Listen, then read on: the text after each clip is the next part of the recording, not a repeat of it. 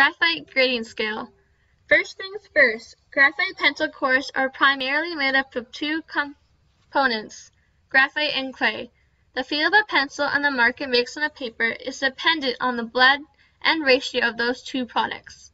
The more clay there is, the harder and lighter a pencil will be. The more graphite there is, and the darker and softer it will be.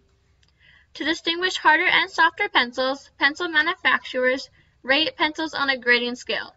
There are two grading pencil scales for pencils, American and European.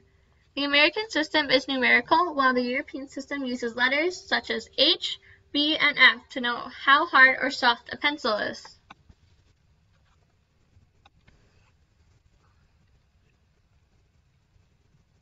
The numerical graphite scale. The first graphite scale is a numeric scale. Using the scale, the hardness of the core is often marked on the pencil. Look for a number. The higher the number, the harder the writing core and lighter the mark left on the paper.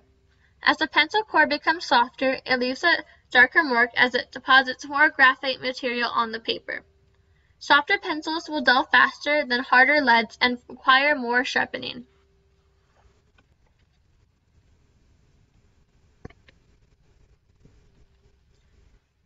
HB Graphite Scale. The second graphite grading scale is known as the HB scale. Most pencil manufacturers outside the U.S. use this scale, using the letters H to indicate a hard pencil.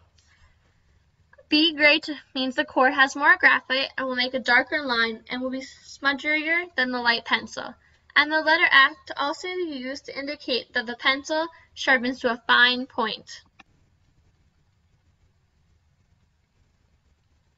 Light pencils will be good for lighter areas that need shading, while the dark will do the bolder shading.